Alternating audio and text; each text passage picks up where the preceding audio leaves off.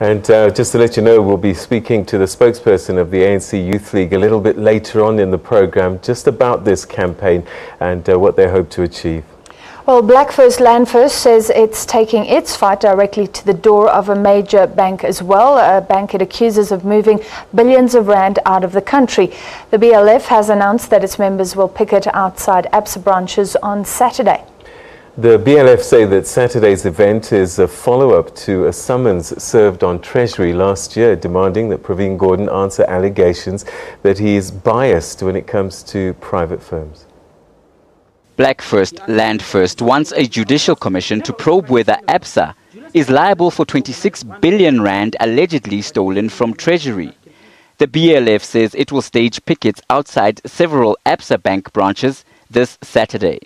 The picket is the first action. We are just here saying to ABSA, watch, we are coming this Saturday.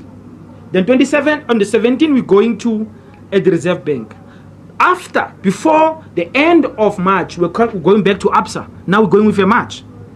This is going to be a rolling action. And we'll announce other creative actions we are going to take to make sure that ABSA pays back this money.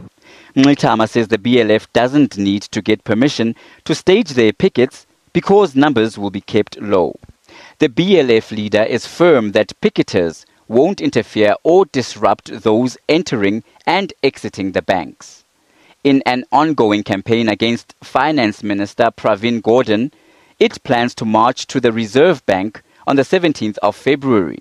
South African banks are rotten and they are protected by the South African Reserve Bank, which, of course, we have Pravin Gordhan on top. That's why they wanted him as minister, because he protects them. So, no, we are coming. In 2017, the BLF accused Gordhan of being an agent of white capital and of being conflicted, demanding that he account for over 26 billion rand siphoned from state coffers. It also lodged an application with the High Court.